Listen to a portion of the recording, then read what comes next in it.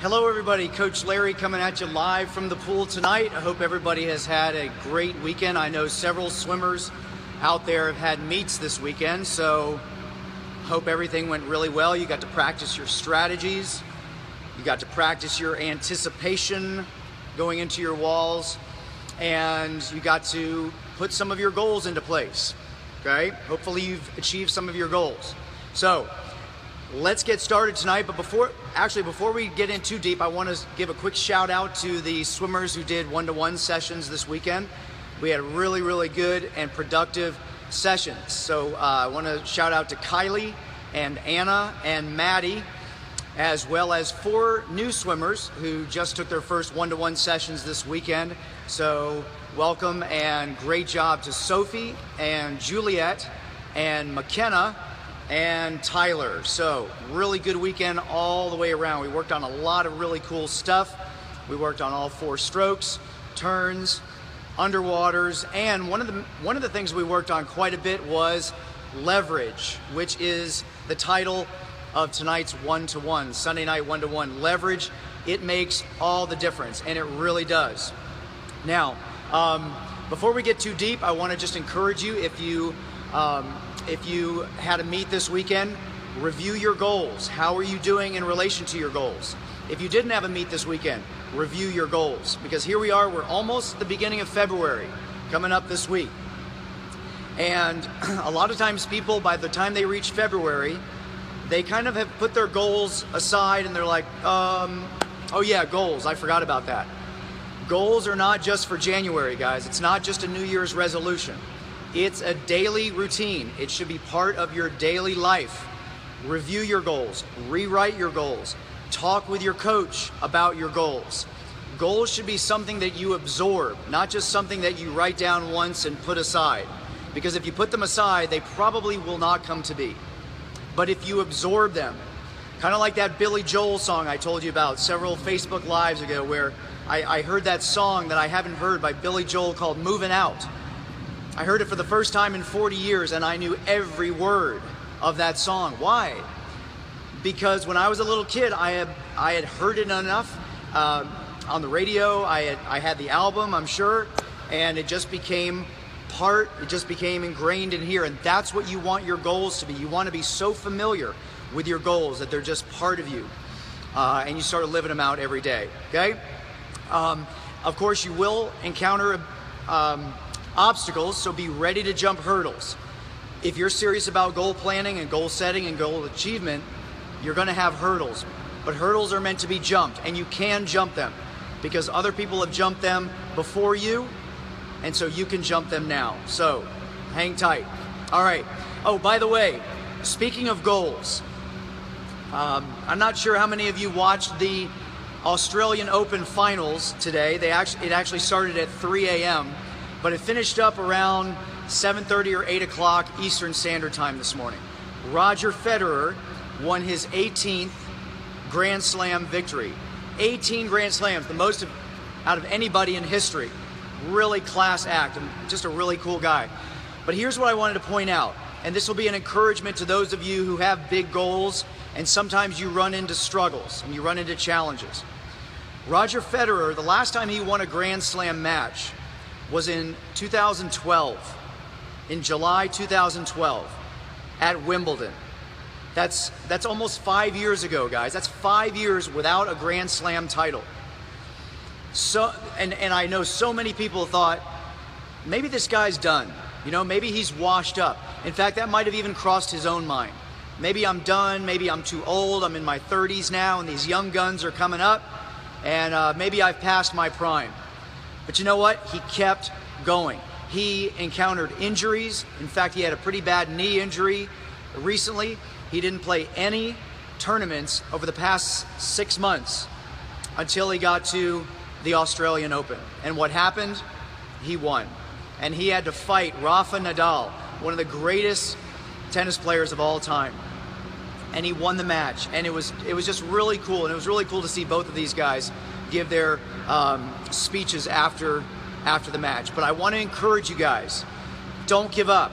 Keep going. Even if the hurdle in front of you seems insurmountable, keep jumping. You may trip, you may fall, get up, dust yourself off, keep going. You can do it, okay? Others have done it before you. There's no reason why you can't. Got it? Good. Okay, let's talk about leverage. Now, here's the definition of leverage. And like the title says, leverage, it makes all the difference. Okay, the definition, there are several definitions, but the main definition as it relates to us is this. Leverage is the increase in force gained by using a lever. Okay, say that again.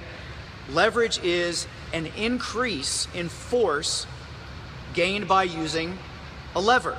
Now, isn't that what we want in swimming? We want to increase our force in swimming because we want to go faster, right? We want to create force, create momentum, create power to go in the direction that we want to go. So we need to use our levers. Now, we have several levers, but the main ones that we're going to be working on tonight are right here, the arms. Okay, the arms are kind of your main lever, one of your main levers in swimming. So I want to give you two examples of leverage to help you understand where we're going. And then we're just going to talk real briefly about how to properly use leverage in all four strokes. All right, here we go. Behold the can of paint, and behold the lever. This is my screwdriver, and if you've ever opened a can of paint before, you know that you can't just walk up to it and screw off the top. It's not just something you can kind of pry your fingernails under and go and pull it off. Okay, it's sealed on there really tight. So you need some help. You need some help to lift the top, to pry the top off the top of the can. And that's why we use the lever. We use a screwdriver. Now, we can't just use the lever any old way. Having a lever and using it just in any old way, that's not enough. You've got to know how to use it properly, because you could start stabbing the can. And by the way, shout out to my good friend Steve for the can of paint. Thanks for the prop, Steve. I won't ruin your can of paint. But we can't just stab the can, okay? We can't try to poke a hole in the side of the can. We can't like try to scrape a hole in the can. No, you've got to use your lever properly. You've got to wedge it just right into the side of the lid. And then you have to pry. You have to press down on your lever, and that's going to create force, okay, which is going to give you your end result, which is the top's going to come off the paint. So you use the lever in the right way to create force to accomplish your goal. Sound like swimming, right? We want to use our levers to create force to achieve our goals. Let me give you one more quick example before we talk about the different strokes. For those of you swimmers out there, every time you press yourself out of the pool, because swimmers, we're not going to use the ladder, right? We're gonna get out like an athlete. You're gonna put your, unless of course you're injured, but we're gonna get out like an athlete. You're gonna put your hands on the side of the pool, and you're gonna press yourself out. Okay? Now, what you're doing is you're using the levers of your arms, and you're gonna press against a solid force, which is the side of the pool, and you're gonna press yourself up and out of the pool, which is your goal. Now, you can't just willy-nilly use these levers any way you want, right? Because if you keep your arms straight and you try to get out of the pool by pushing with your arms straight, you're not gonna be getting out of the pool anytime soon. Also, if you put your hands out really wide like this, and you try to get out of the pool with your hands way out here, you're probably not gonna get out of the pool either, because there's not enough leverage. You're using your levers, but you're not using them properly. Okay, so again, it's not enough just to have levers. We've got to use them properly. So what do you do naturally?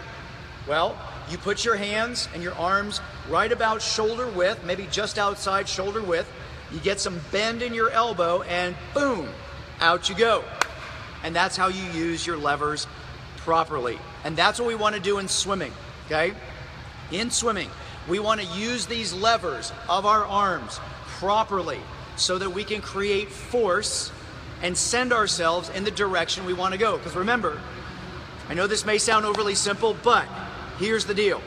In the sport of swimming, we want to go from point A to point B as quickly and efficiently as possible, right? Right, so we want to cut through the water with maximum efficiency, and we want to create as much force as we can to send our body in that direction. We need to use levers, okay? We need to use our levers, not the screwdriver, but one of our most important levers is our arms to create the force to send us in the right direction. Now, swimmers, you need to ask your coaches at practice, am I getting leverage in my strokes? Okay, because your coach will know. Your coach will know whether or not you're doing a good job of getting leverage. But in the meantime, here are a couple of tips on each stroke on how to use your levers properly. And really, I'm taking this from some of the common mistakes that I see from swimmers. Okay, so let's talk about freestyle and backstroke first. Okay, freestyle and backstroke. Now, one of the main errors that I see in freestyle, okay, is I see swimmers swimming really flat. Okay, they're using their arms, they're using their levers, but they're not using them properly. Why? Because they're keeping their body flat in the water, and they're not getting enough force on the lever. Okay, if you don't get enough force on the lever, okay, you're not going to be able to lift the top off the can. If you don't get enough force in your pull on this lever, you're not going to go as fast as you want to go. So we can't swim flat. Okay, we don't want to keep the torso flat. We want to what? Rotate. Because when you're in this position here and you press on the lever, it's going to be much more powerful than if you keep your body flat. Just think about when you try to push something down, like something that's on your counter, like maybe a top onto a bottle, and you want to push it down. You don't push it down like this. You kind of turn your body a little bit, and you press, and you get a little bend in your arm. Okay, so we want to rotate. So first error is no rotation. We want to rotate. The other error is sometimes swimmers pull with a totally straight arm. Now, I know there are some world-class swimmers in the 50 free who do have very straight arms, and if that's you, more power to you. But for most of us, we need to have a little bend in the arm. Okay, if we're not swimming the 50 free and we're not in the Olympics, we're gonna put a little bend in the arm as we put pressure on the lever. Okay, so in other words, you kind of want to pretend like there's a beach ball that's just under the surface of the water, and you're going to wrap your arm over that beach ball and then press it through your hip. Okay, so we're going to rotate, we're going to get a little bend in the arm, okay, and we're going to press it through the hip. Okay, now the other thing that we see is that if your core is too loose, okay, if you're not holding your core really solid, you can end up being really wiggly, and the lever is not going to work very well. So let's just say if this can were kind of made out of like a spongy material, if this was a sponge and you were trying to use the lever with it, it wouldn't work very well. You need to have a solid source to pry the lever against. Voila, your core. Okay, you want to have a solid lever here to press against and turn as you're pulling. Okay, of course you're pressing against the water, but we want to turn the core and have a really solid core, not a loose core, so that we get some really good power. All right, so that's freestyle. Backstroke, very, very similar. One of the things I see often in backstroke is lack of rotation. Swimmers swimming, just staying on their back and no rotation. Well, that's the same as freestyle. What do you have to do? You have to rotate the shoulder to get good leverage so that we can get good power and create that force to send us in the direction that we want to go. Okay, so we're not going to swim flat backstroke. We're going to get a nice rotation. We're going to get a little bit of bend in the arm, because that's the other thing that I see. A lot of swimmers who swim and they pull with a straight arm. Okay, there's not a lot of power in a straight arm. Okay, imagine again like you're getting out of the pool. If you try to get out of the pool with straight arms, not going to happen. You got to get a little bend in your arms. So think about your butt, putting your arm around your buddy. Kind of call this a buddy catch. okay? A nice tall buddy. You're gonna put your arm around your buddy, a little curve in the arm, and then press and rotate all the way through. So we wanna make sure we're rotated with a good solid core, rotating and getting a little bit of bend so we get leverage. Again, this is all about getting leverage in the water. It's not enough just to have arms. You got to use your arms and your core correctly. So that's freestyle and backstroke. Now, let's talk about butterfly and breaststroke. Okay? Butterfly and breaststroke are very, very similar to each other. One of the big errors that I see in butterfly in terms of leverage is I see a lot of swimmers, they might land here in the 11 position, but then they sweep way out to this Y position. And that makes it really hard to get leverage. Okay? If you're gonna try to get power out here, you're not gonna get much. Okay? Just like if you try to get out of the pool with your arms way out here on the side of the pool, you're not gonna be getting out of the pool very well. Okay? That power position is just outside the shoulders. Okay? So you'll land here in the 11 position, sweep out slightly just outside the shoulder, boom. That's your power position, not out here. So swimmers, ask your coach, am I pulling out here in the Y position or am I closer to the 11 position? Because we want to get power in that 11 position. The other thing that swimmers often do is they'll often drop the elbows, okay? They'll drop the elbows and they'll slide, they'll like land, drop the elbows and slide the arms, the elbows back during their pull. Well, guess what? That's just like sliding your arms across a table. You're not doing anything except kind of polishing the table. We want to get those elbows up, okay? A little bit of bend in the elbow, fingertips down, so you can drive, okay? Drive yourself forward instead of just sliding. It's a lot easier to slide though, because it's easier on the muscles because you're really not moving any water. So let's get just outside of that 11 position. Let's make sure the elbows are nice and high so we get what? Leverage. We've got to get that leverage, guys, just like when you're getting out of the pool. Okay, so nice high elbows. And then, of course, we want to drive the hands toward the hips, and we want to drive the hips toward the hands. That's where we're going to get some really good power in butterfly. It's not just about your levers being in the right position. It's about driving these levers toward your hips and your hips toward your hands. And that's that body whip. That's the pop and power in your butterfly. Got it? Okay. Finally, let's talk about breaststroke. Breaststroke,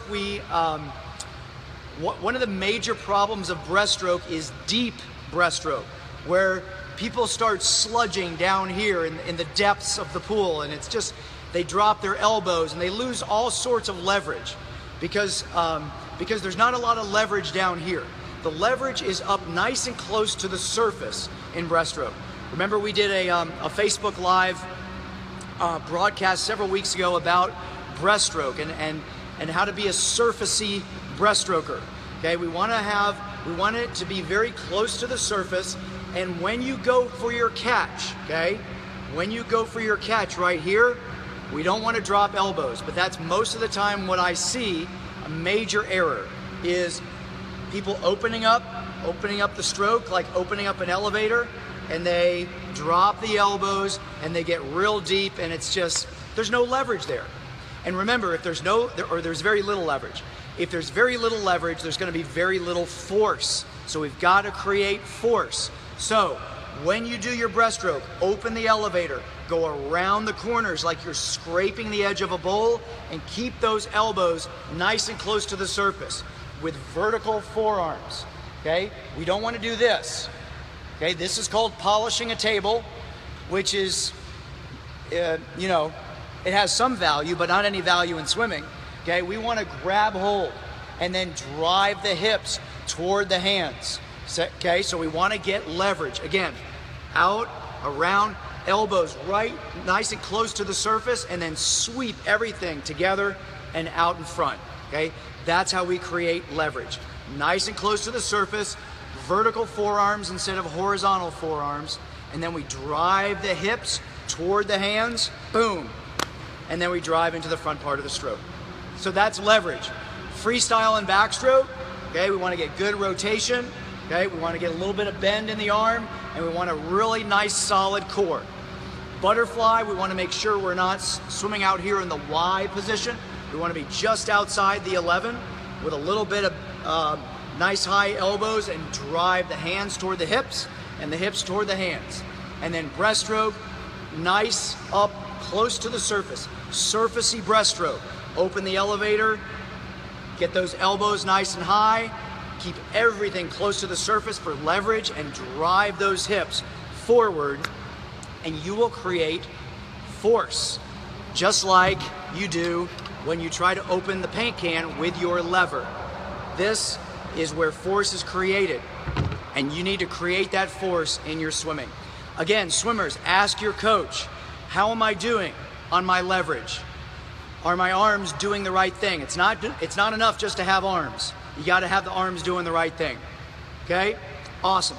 If you have any questions, guys, you can always post them after we're done here tonight. So if you have any questions, fire away. You can visit our website at iswim121.com, and we've got all sorts of resources there, and you can also email in questions. Oh, and by the way, next week, no Sunday night 1-to-1 because it's Super Bowl Sunday. So I will be otherwise occupied watching the Super Bowl. I'm sure you will be too, but we may do something during the week instead. But next Sunday night, it's gonna be Super Bowl Sunday night, so no live. Let me just leave you with this. Swimmers, review your goals. Live your goals. When you encounter those hurdles, those challenges, jump them. Don't shy away from them, okay? I want to encourage you this week, renew your excitement about your goals. Post them on your bathroom mirror on a sticky note. Write them out daily. Tell your coach about them. Tell your parents about them. Tell your friends about them. The more you start living your goals, the more they will start becoming a part of your expectation. I can't tell you enough how many times I've seen these guys and both women and men in sports. They get on TV and they get interviewed, and they're not being conceited, but they say, yeah, I expected to make that shot. I expected to win that game. So you should expect to achieve your goals. Why not? If other people have achieved those goals, you can too. Okay? So go for it. All right. Have a great week. Review your goals. Jump those hurdles when they come. And remember, work on your leverage. That's how you're going to get power and force. All right, guys. Have a great night. Thanks for joining us, everybody. And we'll see you in a couple weeks. Bye-bye.